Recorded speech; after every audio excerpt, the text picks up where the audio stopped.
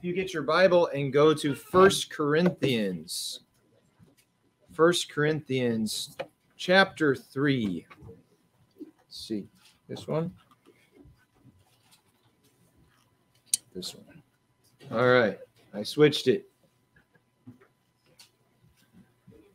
1 Corinthians chapter 3. It's been a while since we've gone through with me on the 1 Corinthians passage. I don't know if you guys remember, I've spoken a couple times with the first part on 1 Corinthians. Not sure if you were here for that, if you were awake for that, or if you remember it. But we have spoken a few times in the first part of 1 Corinthians. And so we'll kind of continue with this portion of 1 Corinthians and move forward. Well, let's pray as we look into God's word this afternoon. Father, we thank you for the privilege and the opportunity to open your word and to hear what you have for us. We want to be changed. We need you to speak to our hearts. Lord, we are in desperate need of you. And so I pray that we would see what you want us to learn from your word, and that our hearts would be realigned and put into place to match your heart and your desire for our own lives and for our church. Thank you so much for your patience with us and your dealing of kindness toward us as we so often have heard the truth and know the truth, but yet we're still lagging behind, and we're still not surrendering and not obeying in certain areas that we know we should. But I do thank you for your patience, and thank you that you want to still take us as a church and conform us as individuals and really as a church to be in the image of your Son, and others would see you. In Jesus' name, amen. So 1 Corinthians chapter 3 is where we're going to be going through today. And I know there are a few verses there. I know it's kind of got a lot in it, but hopefully we'll work our way through, and hopefully you'll stay with me. You'll stay awake. The good thing with the sandwiches for lunch is that they're not as heavy, right? If you guys were here back before the pandemic, we would have like a feast, which was delicious. Don't get me wrong, but whew, it could, your eyelids could feel it come the afternoon. And if it wasn't freezing cold in here, right, it's nice and cozy, and your eyes start to feel the heaviness of that pasta or the heaviness of that fried rice or whatever it was. It just starts pulling those eyelids down. So hopefully the sandwich, your belly's still like, I'm really hungry, and you kind of stay awake, right? But if at some point you feel the urge to close the eyes, try to keep one open, all right? Make me feel like you're halfway paying attention, all right? But I hope as we go through, it doesn't, you don't kind of go off. And I know it's hard, right? You kind of know what you want to do this afternoon, and sometimes you're thinking about what's happening this afternoon. Maybe you don't get tomorrow off, so you're already thinking about what's going on tomorrow. Maybe you do have tomorrow off, and so you're already thinking about what you have to do tomorrow. So let's try to stay focused, and let's listen to what the Lord has for us right now, okay? So we'll try to go this way. So I just want to go back to just the last maybe 7 verses of chapter 2. I think that's important to understand chapter 3 and the context of what's being said. So it says in verse 10 of chapter 2, but God has revealed them unto us by his Spirit. For the Spirit searches all things, yea, the deep things of God. For what man knoweth the things of a man, save the spirit of man which is in him. And that makes sense, right? Now, we know some people in closer ways than others. We have, some of us, maybe a spouse who knows us sometimes better than ourselves, right? My wife can know what I'm thinking sometimes before I share it or whatever. Sometimes she may know what I'm going to think before I'm realizing I'm going to think it. She knows me well enough, right? That's normally, the wife is really good at that. Sometimes, guys, we get in trouble because we haven't thought about what she was going to say or do or feel or whatever. Then we're in trouble, right? So we're not as into that as we should be. But sometimes we know how somebody else feels or thinks or something to that effect, right? But no one really knows everything that's going on inside my mind unless I'm expressing to someone. But I might not express everything to you. But you can only know what I've told you I'm thinking or feeling or have inside. You can only know by what I tell you. But who really knows? I know what's going on in there. I know my sinful thoughts. I know the other thoughts. I know what's happening inside. And so who really knows what's going on inside a person? The person, the spirit of that person. So who really knows God? Who really knows what God is thinking? Who really knows what God is doing? The Spirit of God. He is the one who is fully aware of the way God thinks. He's God, right? So he totally understands that. So that's kind of taking it from human standpoint to a spiritual standpoint. The Spirit of God really knows what God thinks. So it keeps going. Even so, the things of God knoweth no man, but the Spirit of God really knows the way God thinks. Now we have received not the spirit of the world, but the Spirit which is of God, that we might know the things that are freely given to us of God. We have received the Spirit of God, therefore we can know what God thinks. We can know who God is. We can know how he feels. The Spirit of God reveals that to us because he knows and he is aware. So therefore, we're able to see and to understand spiritual truths. Not because we're just amazing people and we figured it out. It's not something that we can earn a degree in the sense of like, I've read enough, I've accomplished enough, I have now figured out God. No, the Spirit of God is the one who reveals these truths to us so we can see them, so we can understand them, so we can grasp them. Does that make sense? Yes. Yeah? So it's not us. It's the Spirit of God. So who has known the mind of the Lord, verse 16, that he may instruct him? Who really knows that? But guess what, guys? Guess what, church of Corinth? Guess what, church of Sheepshead Bay?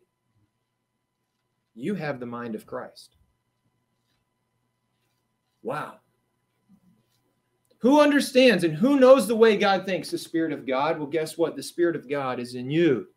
And the Spirit of God teaches you. The Spirit of God makes things clear. So you are in tune with the way God thinks because it's his Spirit who's teaching you and revealing those things to you.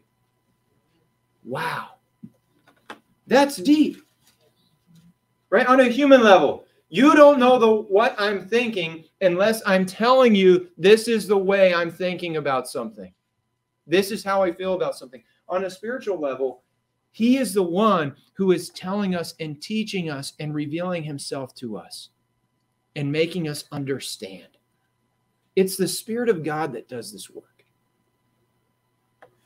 So, Paul then, after finishing and explaining that, says in chapter 3, "And I, brethren, I could not speak unto you as spiritual, but as unto carnal, even as unto babies or babes in Christ."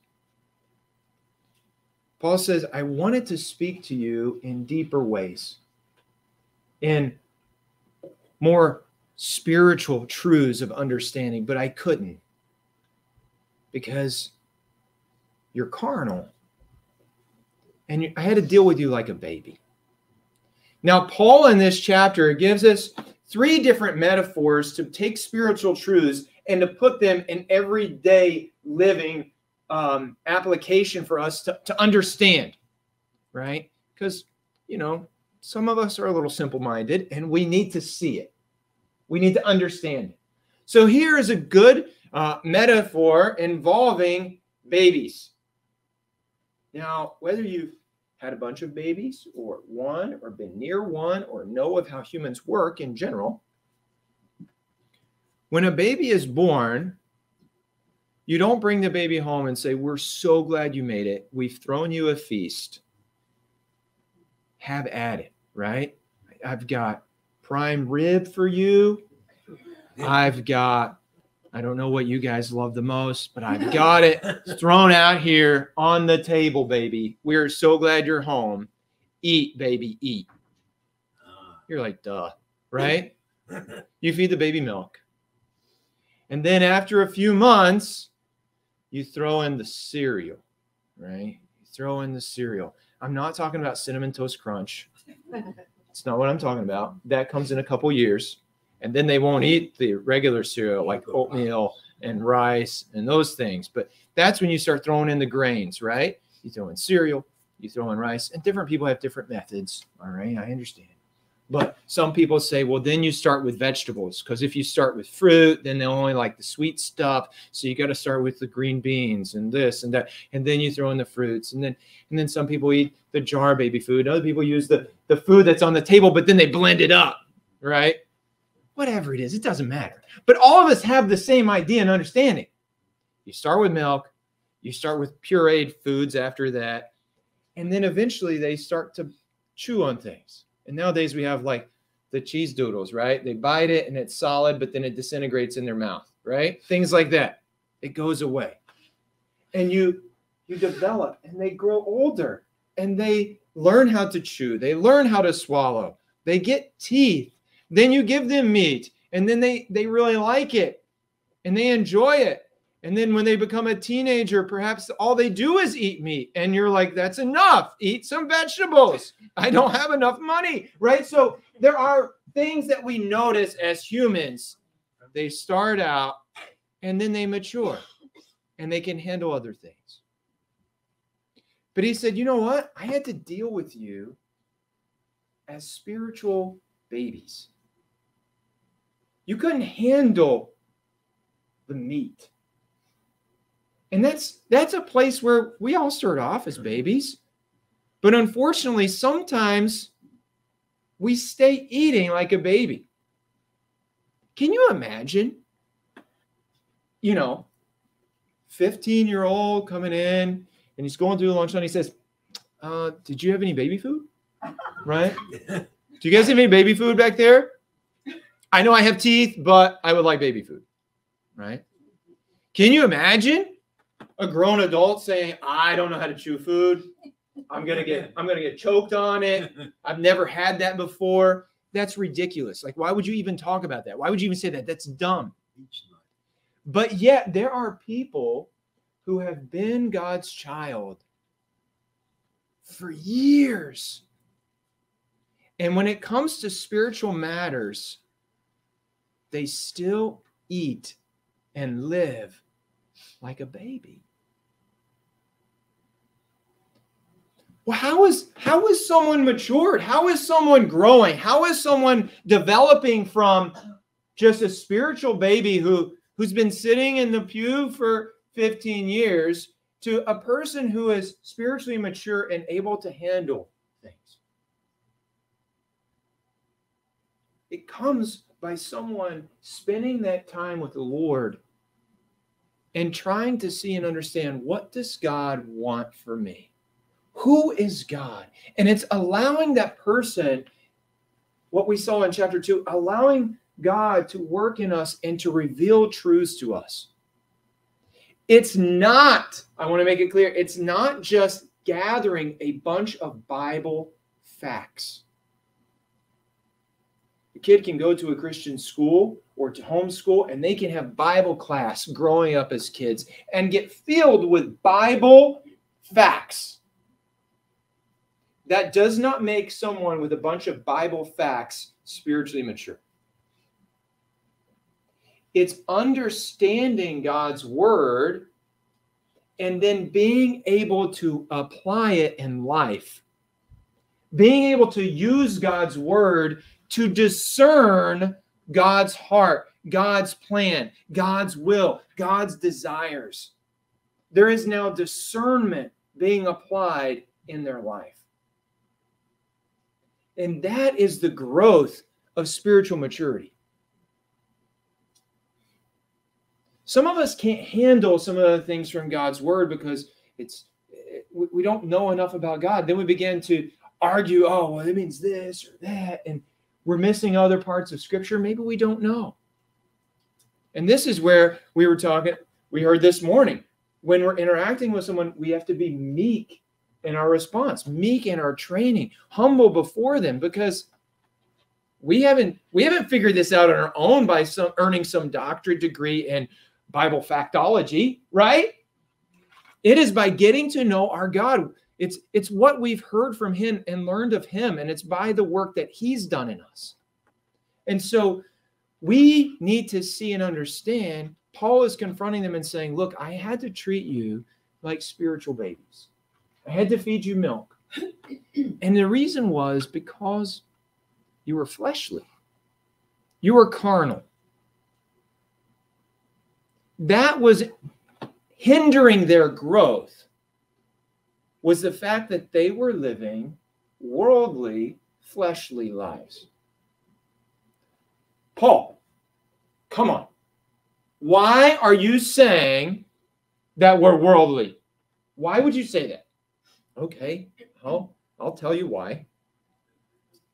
He says in verse 2 or verse 3, for you are yet carnal. For whereas there is among you, here's how I know you're carnal, you're fleshly, you're not spiritual. Because there's envying, there's strife, there's divisions. Because that's existing in your church, in your fellowship, in your community, that's proof that you're worldly. That's proof that you're living fleshly. Because that's the fruit that's being exhibited from your congregation. There's envy among you. There's some feelings like of jealousy or of maybe anger toward other people. And now it's starting to get strife where you're saying things against one another. And then, now it gets even more. There's divisions. Now, not only have you said certain things, now you've kind of made your own little groups. Isn't that what human nature does? You're acting like the men of the world. So that's why I'm saying you're fleshly. Oh, yeah? Well, what proof do you have that there's envy, strife, and division in our church? Right? Have you ever heard little children fight? Tell us. Yeah, I tell you, Fred? Have you ever heard little children fight? If not, I mean, just work in the nursery probably one Sunday. I'm sure my son will be fighting Asher over something, right? Whether Asher did anything or not, I'm sure Ezra's going to be like, oh, how dare you, Asher? Asher's like, what did I do? I didn't do anything.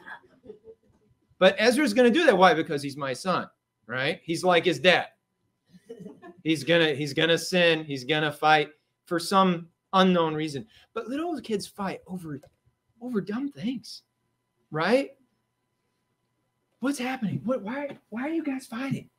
Well, he then, and I had the pillow first.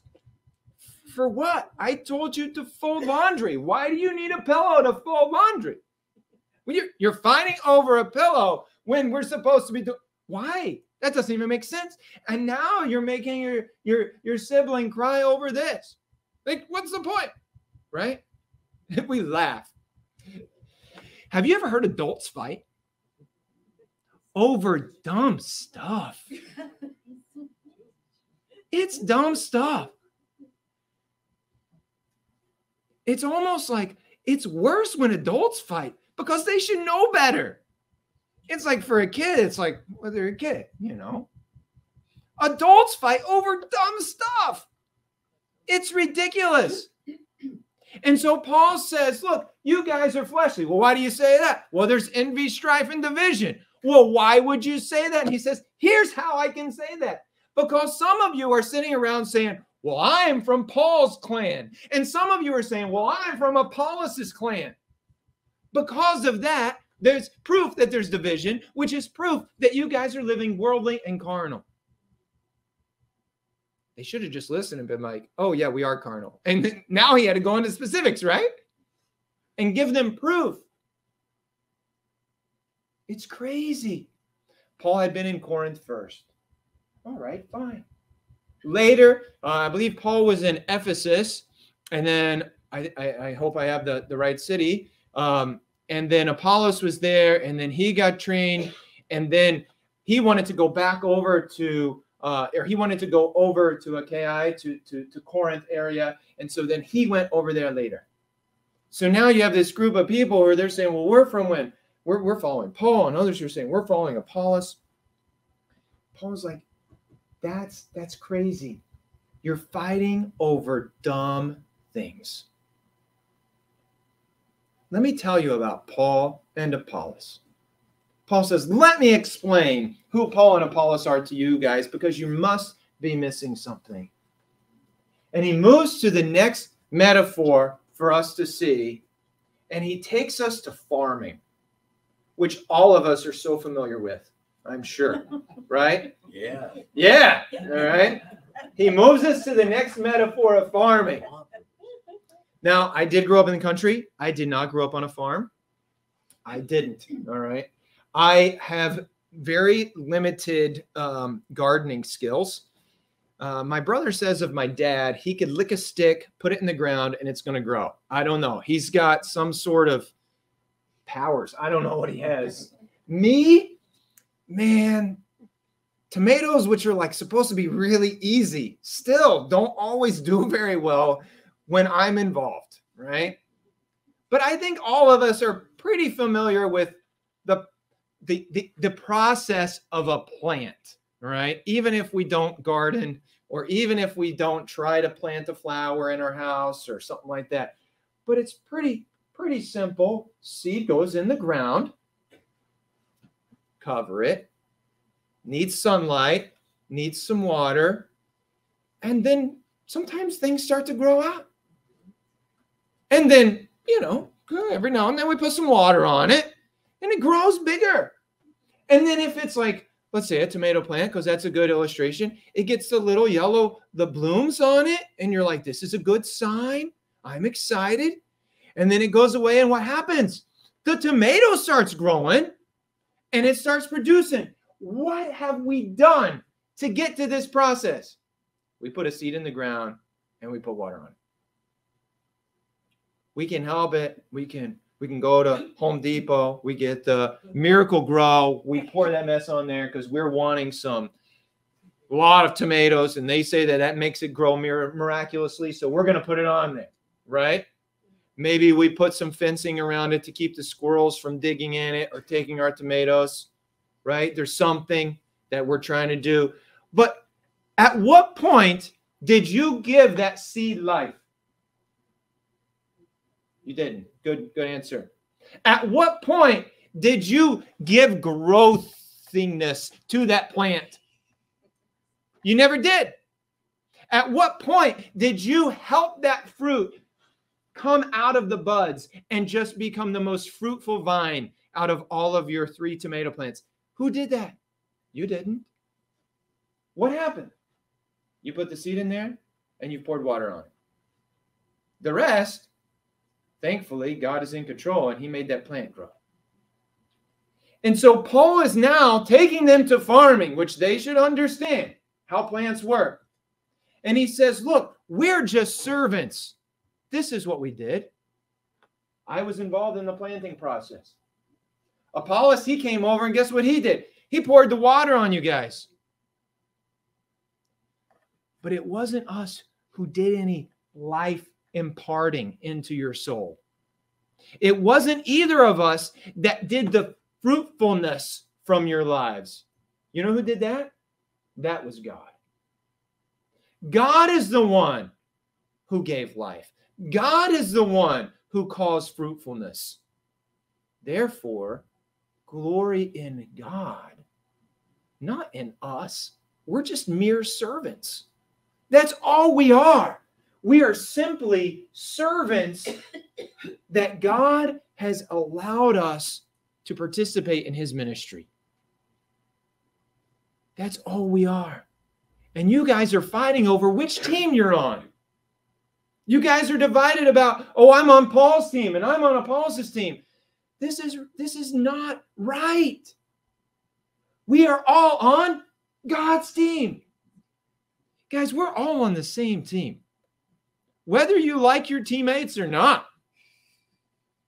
You know what the command is? Love your teammates, because we're all on the same team. I enjoy watching hockey. I enjoy it. It's a team sport. There are certain players who may get a lot of the accolades, or a lot of the attention. But if that's the only person out there on the ice against the whole other team, you know what's going to happen? He's always going to lose. Even the team with the greatest player, he's nothing without the team. It is a team sport. It involves everyone's participation. You can have an all-star goalie, blocking those pucks like crazy, right? But if he doesn't have defensive people in front of him, he can't stop 500 pucks. He can't do it. It's not possible. But if he has a good defense, he can stop the 30 that get past the defense.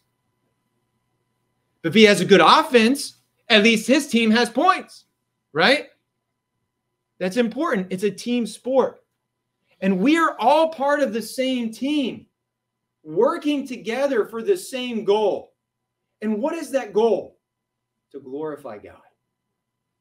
And Paul and Apollos were not the ones to get the glory, but they were just there to point the team to the Lord, that he gets the glory. So he's saying, don't glory in us. Don't put us first. Don't exalt us. It was God that gave the increase. Verse number 9, as he's finishing up that metaphor with the farming, we are laborers together with God, for we are God's husbandry, and you are God's building. And here is the source of the empowerment that Paul, as a servant, was empowered by God. What is the source? It says in verse 10, according to the grace of God, which is given unto me as a wise master builder. I even want to make sure you guys understand something. I came to you as a servant, and all of the stuff that happened, all of the things that you heard me speak, all of the things that transpired while I was there, all of that was because of God's grace in my life. It wasn't because I'm something special. It's because of him being special. He empowered me. He is the one who led me there. He is the one who told me what to speak and let me be involved. He is the one who filled me with love to deal with you, spiritually immature believers, and to be patient with you and to be forbearing with you. This was a place where Paul had spent quite a bit of time. It wasn't one of those quick trips, 3 weeks, and moved on. He spent amount of time with these people. He's fully aware of who they are, what they act like, and he remembers this. And he's heard other reports back and forth about what's going on in that city. And so here he is. He's letting them know all of that happened because of God's grace on my life. And he uses another metaphor for building. Now, I don't know all of you that, well, I don't know how many of you are good with handy work. That is not my area of expertise. It's not. I did a couple of summers in construction, and I remember the second summer I was like, I'm really glad I'm done with this. I will never do this.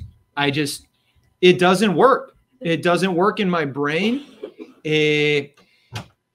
Normally, whatever I've finished working on probably doesn't work either. It's just not, I really have a hard time with handiwork stuff. It doesn't work. And there are times where I have to do stuff at my house and I'll have to pray. And I know that might seem like craziness to you, but over little things of being repaired or fixed. Oh God, I need your help trying to fix the flapper in the toilet or whatever it is. Like, it's like, I understand I'm just not, it doesn't work for me in my brain. But here he is, he's going to use a building analogy. He said, I laid a foundation. When I was there, I taught and I laid the foundation. According to the grace that God gave me, I did it. And what was the foundation that was laid? Jesus. This is what I taught. This is what I preached. Jesus. That's the foundation that I laid.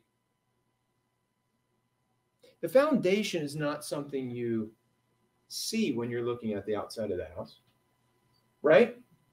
You dig down in the ground deep, at least foundation I've worked on.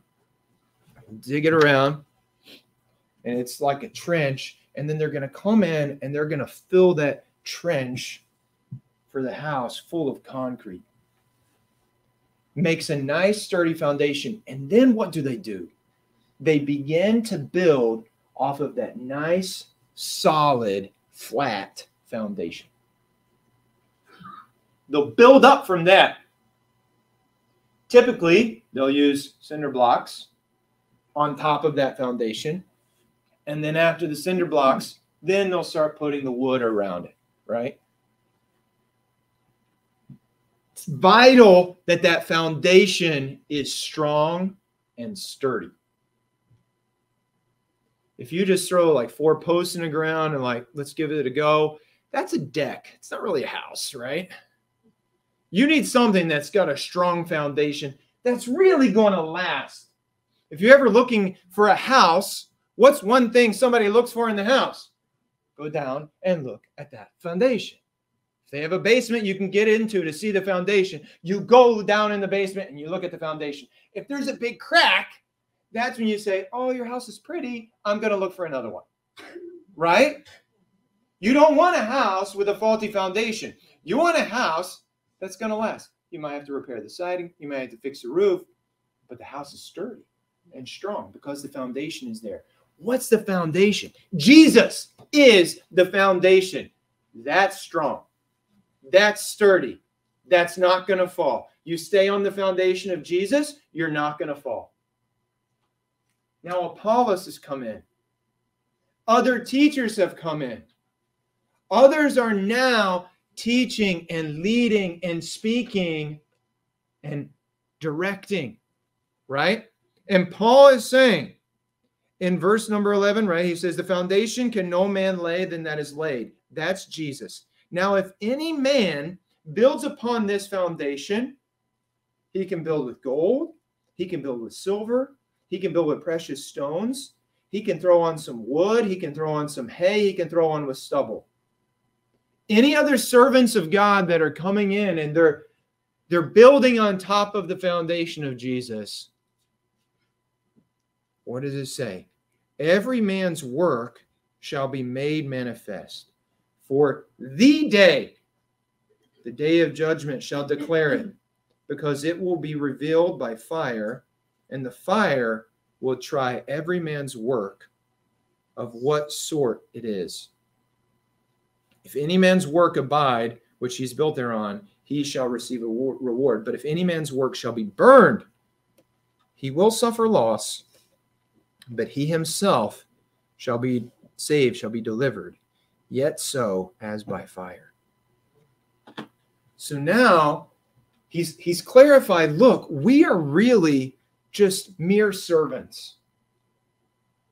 But I want to point out, mere servants, all of us, guess what? We build upon the foundation of Jesus through our teaching, through our serving, through our ministries, through being involved according to the grace that God has given us, right? And we build upon that foundation out of different materials: gold, silver, precious stones, and then wood, hay, stubble. And as God looks and judges, some things will stand, some things will last, but other things will be burnt up. They won't last. And that day of judgment will reveal what was lasting and help build upon the foundation of Jesus, and those things that didn't help build up the church. Hey, let's understand, we're all mere servants. There's not one who's better than another. We are all simply servants of God. But God will judge each one of us according to what has happened through our lives. Now, in our serving, in our living, in the way that we allowed God to use us, have we been used in a way to help build our church in a way that's going to last? Or have we kind of said things maybe that aren't God's word? Have we been involved in teaching things that weren't really true or right? Did we give advice that wasn't godly advice? Did we serve in a manner that was faithless? Did we do something and say, God, I'm going to go do this. I came up with a plan. Now I want you to bless it. See how there's a difference? But if it's something where God says, I want you to do this, and I'm going to empower you to do it. I want you to speak this truth. And then it builds upon the church, upon the foundation of Jesus, and the church grows. Hey, church of Sheepshead Bay, we're just mere servants. But as mere servants, remember, we will be judged. We will be tried to see if what we did really will last, if it will stand, or will it all just vanquish and disappear? Whatever's done for the Lord, that's going to last. Whatever's done by the Lord, whatever is empowered by the Lord, those things matter. Those things count. It's vital that we be used by God as servants, but to build upon the right foundation. In verse 16 and 17, know you not that ye are the temple of God, that the Spirit of God dwells in you. If any man defile the temple of God, him shall God destroy, for the temple of God is holy, which temple ye are. Does that sound familiar to any other passage of Scripture about you being the temple of God? Does that sound familiar? Anybody else know any other verse that might be like, you're the temple of the Holy Spirit?